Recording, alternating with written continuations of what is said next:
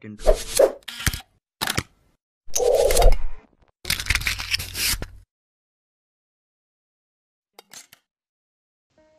Hi guys, welcome back to 31st part of the Arduino tutorials. In my previous videos, I have already covered how you can control the DC motors using Arduino board and motor driver. In those videos, we have worked on L293D and L29910 motor drivers.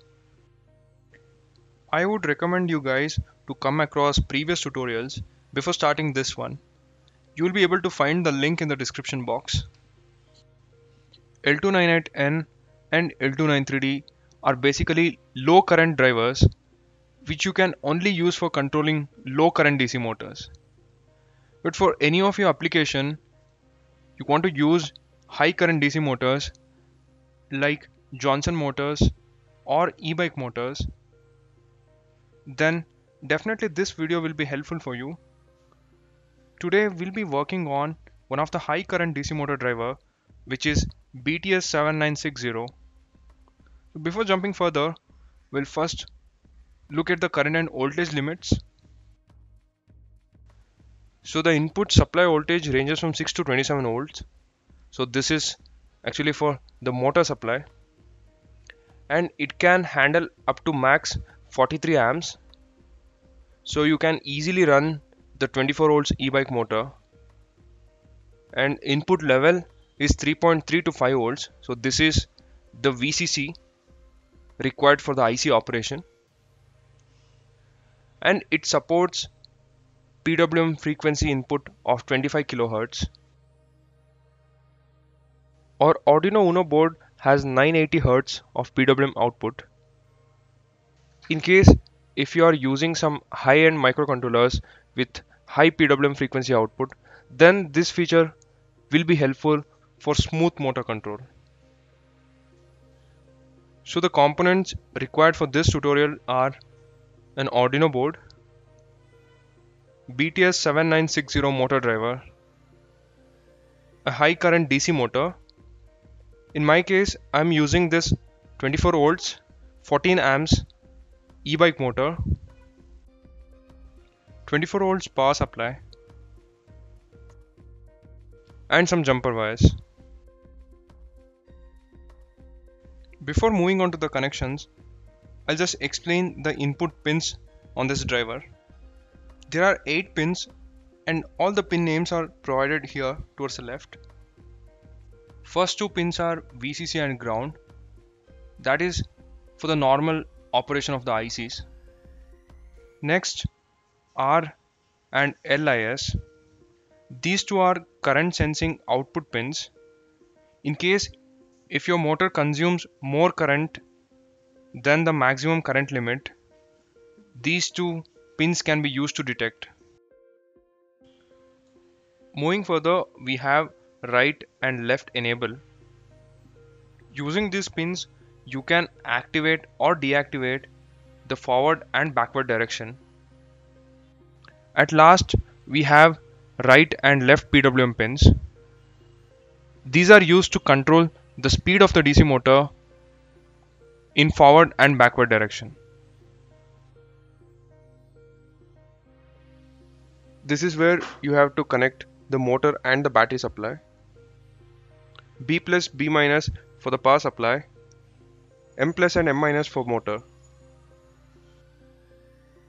and this is the heat sink.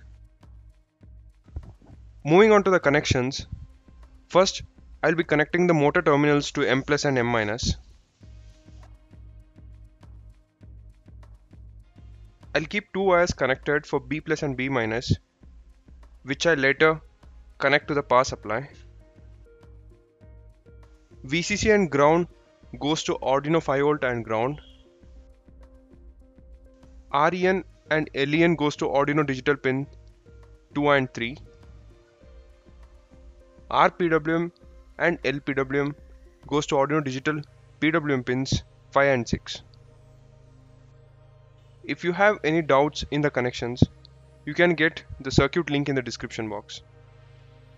Now we'll start with the coding part. We have used 4 digital pins, so in the declaration section we'll declare all of them. using int data type. First we have right and left enable pins connected to digital pins 2 and 3.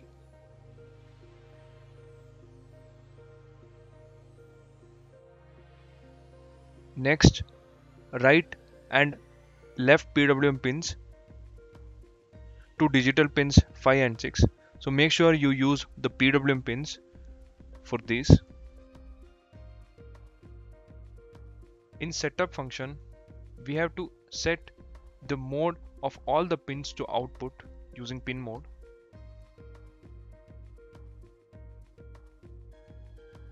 Moving on to the loop, first we have to activate the forward and backward enables. In this tutorial, I'll be running the motor in both forward and backward direction. So using digital write functions, I'll set R and L enables to high. So setting these enables once is sufficient. You can easily control the RPM of the motors using the PWM pins. So to generate the PWM signal, we have to use the analog write function. First, we'll rotate the motor in forward direction. So I'll be setting the PWM duty cycle on the right PWM. Initially, we'll start with a maximum speed. So I have given 255 and the left PWM will be 0. If you want to turn the motor in the backward direction or opposite direction, you have to just interchange these values. The right PWM should be 0 and you can change the duty cycle on the left PWM. So this will do it later. First we'll upload this code and see.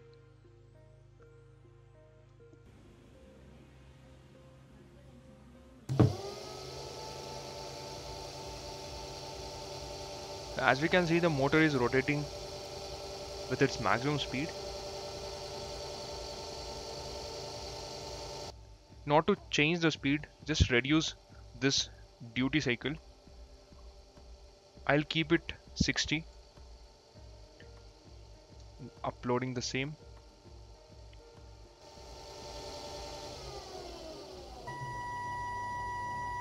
Yeah, the motor has reduced the speed.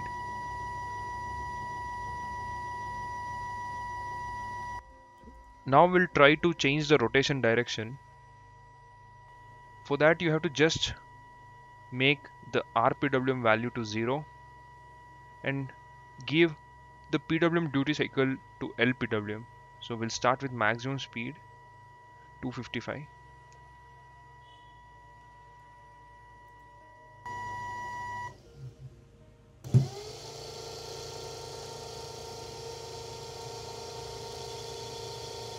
The motor is rotating in opposite direction. Similarly, we'll reduce the speed.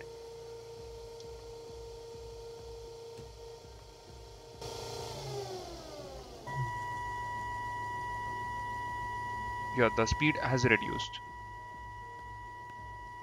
So this is how you can control any kind of high amp DC motors using the BTS motor driver. In coming days, I'll be also making a tutorial on controlling high amp DC motors using the FlySky transmitter and the BTS motor driver along with the RPM control. Stay tuned for that tutorial, and if you have any doubts, you can post it in the comment section below. Thank you for watching.